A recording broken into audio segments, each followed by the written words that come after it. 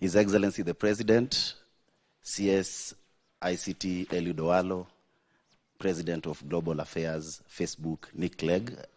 Ladies and gentlemen, good morning. I stand before you and I'm honored as a comedian, creative director, through my endeavors running fully online media platform and the most watched web series, Anas Toto. I have witnessed first-hand transformation of the power of creativity in the country.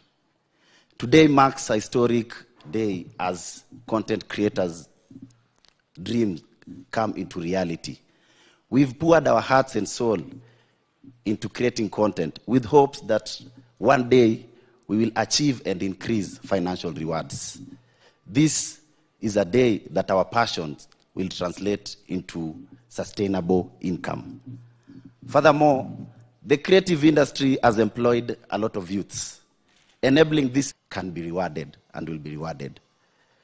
As Meta introduces monetization opportunities that will revolutionize how content creators like me operate, I will urge all content creators to seize these opportunities and to be able to create meaningful and engaging content, because now we are moving also, and it's an additional to kufinya computer to $1, to washa camera, tengeneza pesa.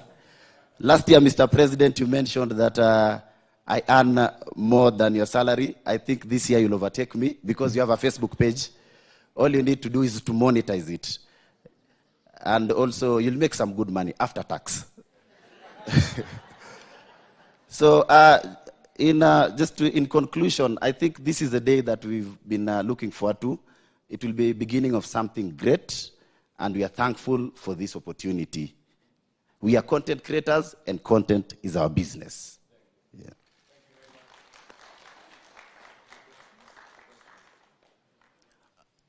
I think on behalf of content creators, His Excellency the President, we had two questions. One being, we'd love to know which monetization products will be available in the market, because we have Instagram, we have Facebook, all belonging to Meta.